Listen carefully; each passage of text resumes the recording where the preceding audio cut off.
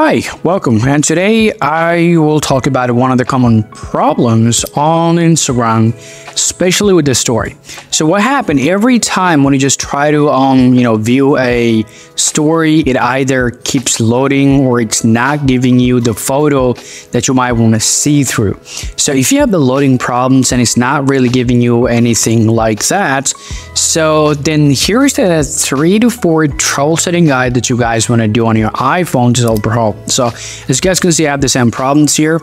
I cannot really open up any photos here. If you want to solve the problem, the very first work that you want to try on your iPhone, you got to head over to your settings there.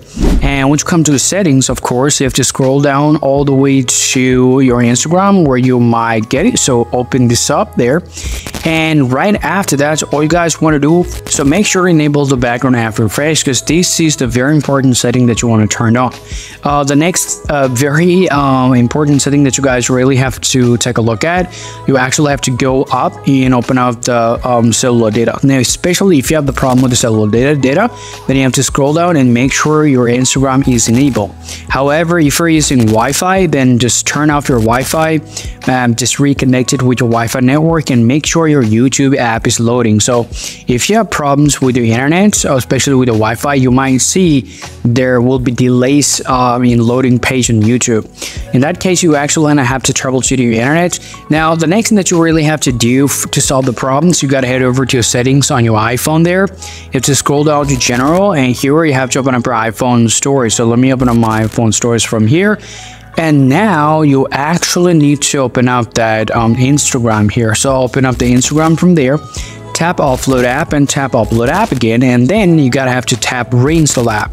Now this might take some time, but trust me guys, right after doing this, once your application is going to be reinstalled, then your problem is going to be solved. However, if you see it takes a long time to reinstall, and you have to be understand there's something is going still wrong with your internet. So now if you still have the internet problem, so all I want you guys to do, you can head over to general one more time. You can scroll down all the way down to the 10th reset iPhone, and here tap reset and simply select reset network settings and simply put your password, and your problem is going to be solved. And still, if you guys have anything to ask, please let me know in the comment section.